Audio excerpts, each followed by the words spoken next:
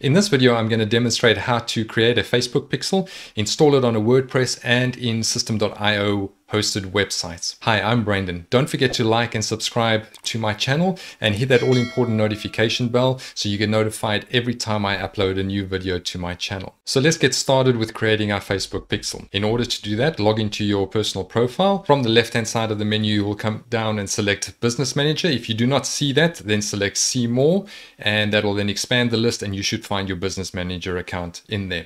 If you haven't yet created a Business Manager account, watch the video above on how to create that Business Manager account and get it set up. The second prerequisite that you will need to have completed in order to create your pixel and to get it working for you is to verify your domain within your Business Manager account. I also have a video for that. Go and watch that. It is a super quick and simple process to get done. So once you've accessed your Business Manager account, and if you have multiple accounts, make sure that you select the account that you want to create your pixel in. Head over to the hamburger menu in the top right of that menu.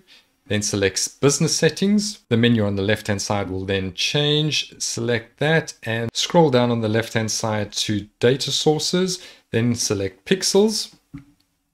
In here, I have a number of pixels that have already been created that I've added to other sites. I'm going to select Add. Now, the purpose of a pixel is to track visitors to your website. From that, you can then run conversion campaigns and run custom retargeting to those visitors to your site. Under pixel name, you are going to select a name for your pixel. I am going to call mine Affiliate Success Lab Pixel in this particular case. In this next section here, you can enter your URL for your website. And what Facebook will do here is they'll check who your hosting provider is and provide you with the necessary help files on how best to implement your pixel onto your website. So I entered my URL in there and then I select Continue. The next window basically checks whether you're ready to install your window now. So you would need to be able to log into your hosting provider and be able to access your website in order to complete this next step. If you're unable to do that at this point, or you need to email some code to a developer to install it onto your website, then you would select Continue Later. For now, we're going to select Set up our pixel now. You're now presented with three options. You can either add the code using a partner integration, you can manually add the pixel code to your website, or you can email the instructions through to your developer if you don't have access to your website.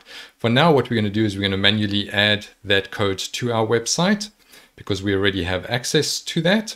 And in this section, Facebook provide us with our actual pixel code. This is the section over here. So what I'm going to do is I'm going to just select it. It'll then copy it to my clipboard. And what we want to do is we're going to take this particular code and we're going to insert it into our header section of our website.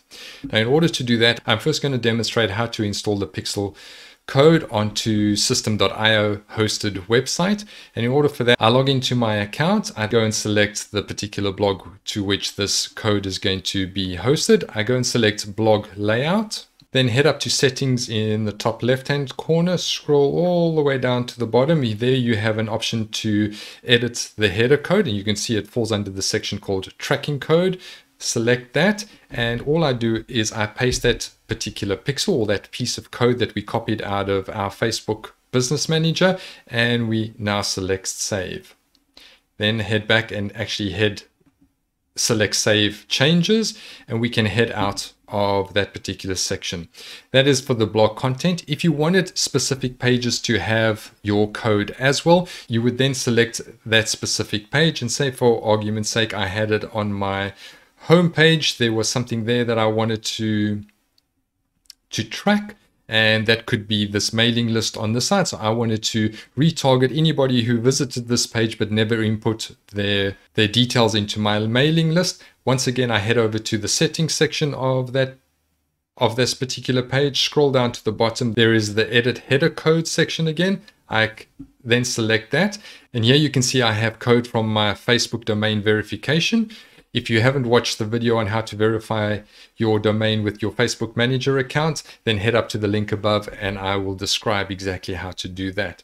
So what I can do is I can select Enter, and I could paste that particular code just beneath that verification code that I had there, and then select Save. And once again, you would come through and select Save Changes, and you would then head out of that particular page. Now that we've added the pixel to our website, we head back to our business settings page. We scroll down, there are two other options.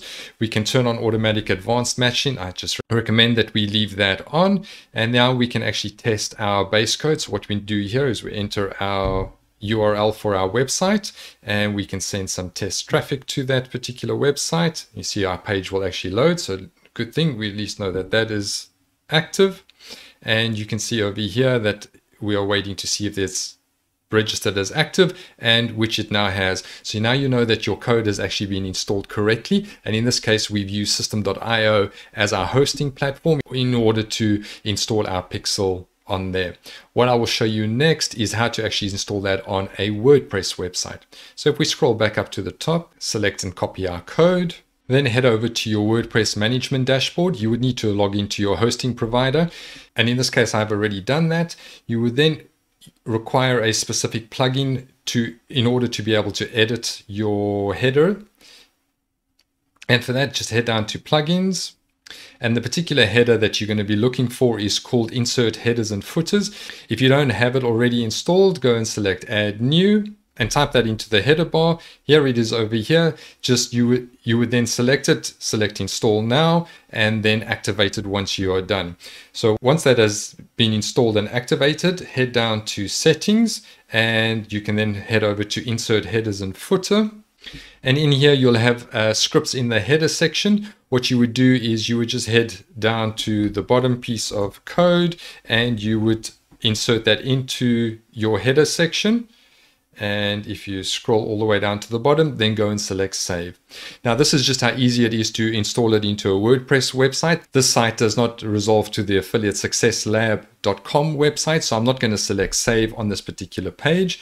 But you would then follow the remainder of the steps, heading back through to your business settings page. You would then enter in your domain name and then select Test, and it should then return back an active pixel. So now that your pixel is active, you head over and select Continue. And the final step here is that you can actually set up events that you can start tracking on your website. And in order to do that, just use your Facebook event setup tools, select that. And in order to do that, enter in the URL of your website. So enter your URL in over here and select Open Website. And then from here, you can actually run through the process of configuring the specific events that you want to now start tracking.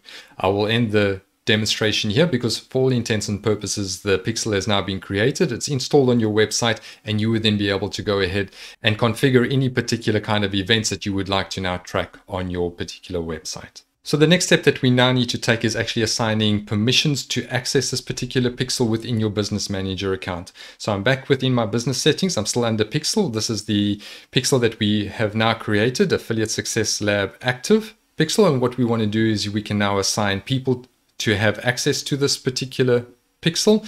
And in there, I can select individuals that will then have access, and I will select that they have full control. I will assign access to them. Those are done, and then you can see those names are now being allocated to it. I can also add assets to this pixel, and in this particular case, I'm going to add some of my ad accounts so that they have access to that particular pixel. I'm going to select Add, and that is now done. If I go and look at connected assets, you'll now see that my 3 ad accounts now have access to that pixel. So they will be able to track and receive information of customers who have been to my website and have performed certain actions that I would have set up during the event setup section of my pixel.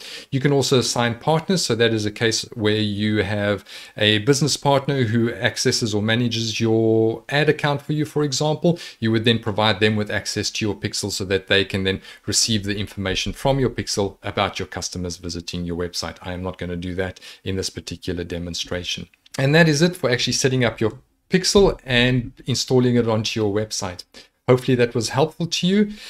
Once again, please like and subscribe to my channel. Also, and more importantly, hit that notification bell so that you get notified every time I upload a new video. So till the next time we chat, have a great day.